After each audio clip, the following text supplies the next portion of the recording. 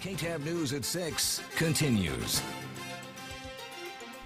A Clyde man has found peace and simplicity in creating what is intricate. KTAB's Dustin Tatro is at the fair with this week's Senior Spotlight. Dustin?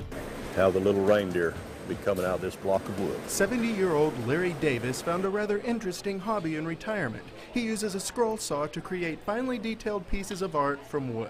It's a craft known as scroll work, and Davis has found that it comes with a fantastic side effect. Wish I'd discovered it 20 years ago, but when the metal or the blade hits the wood, all the tension and feelings you have of the day, they just go away.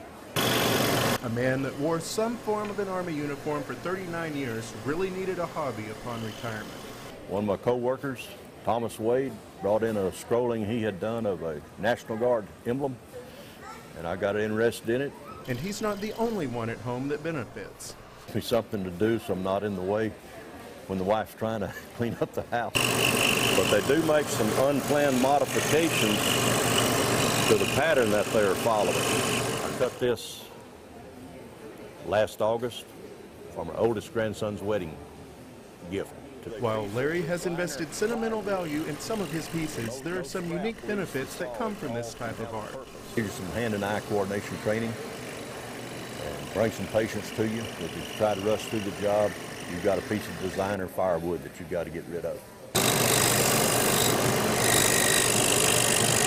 I'm doing something that I can go out and show some people, and particularly with the children, as I do some cutting, the little reindeer that I cut, when they see it come out of a block of wood, just the smiles and their amazement, and even the adults, the response they have when they see something like that happen just gives me a good feeling. Have one more cut to make. In Abilene, Dustin Tatro, KTAB News.